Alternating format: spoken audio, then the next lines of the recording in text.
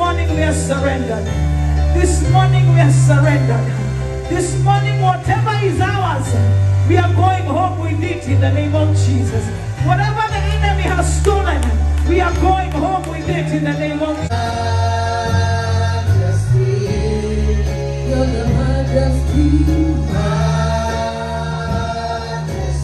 Jesus. And we are believing not just for ourselves, but for one another, oh God. Fill us with joy, Lord. Fill us with peace. And I pray that none of us will be left behind. None of us will be left behind. Forever, forever, I am changed by your love. In the presence of your majesty. So in football, when you're advancing, I have the ball and I'm intending to throw the ball to Brother Jeff at the back over there. And look what happens. When I'm throwing the ball, Brother Jeremy grabbed the ball. You see what happens? My intention was to throw it to Brother Jeff. But what happened? He intercepted. So Brother Jeremy intercepted the blessing that was supposed to be for Brother Jeff. Brother Jeremy intercepted the blessing that was supposed to be for Brother Jeff.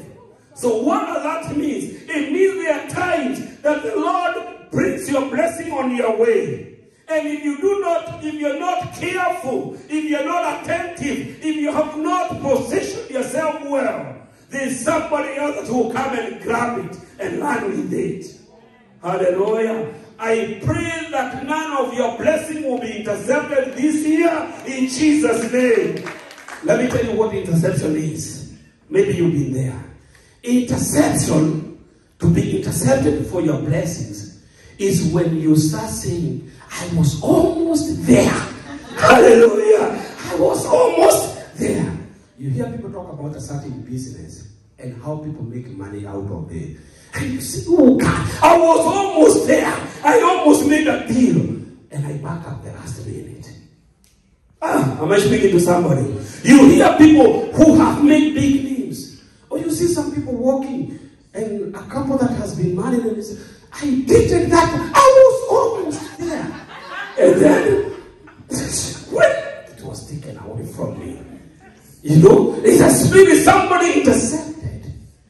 I pray that none of your blessings will be intercepted. And there are so many people that every time you have a conversation with them, they always have a story to tell. That I was almost there. That was almost mine. I could have done this. I could have done this. You know, it was intercepted. But I pray in Jesus' name, 2023, none of your blessings will be intercepted in Jesus' name. Hallelujah. And you see what happens when somebody intercepts the ball. Jeremy, when he intercepts the ball, he doesn't stay there.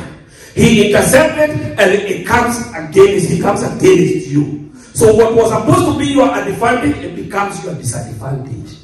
Am I talking to somebody? So you have to position yourself, child, because there are some things that God has given you as a point of your advantage. And if you do not work out for them, if you do not watch out, it can become your disadvantage. Hallelujah. There are people who are so blessed. There are people who are so anointed. There are people that God has given you so much. And it becomes your advantage. And some of these people, you've been brought up in a good family. You've been brought up in a great environment. Everywhere that everything was made for you to be able to study and become what you want.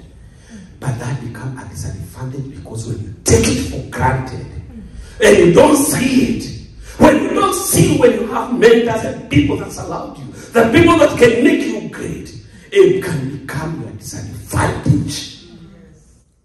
But I pray that God will open somebody's eye on this Super Bowl Sunday, that you may see the advantage that God has given on your way.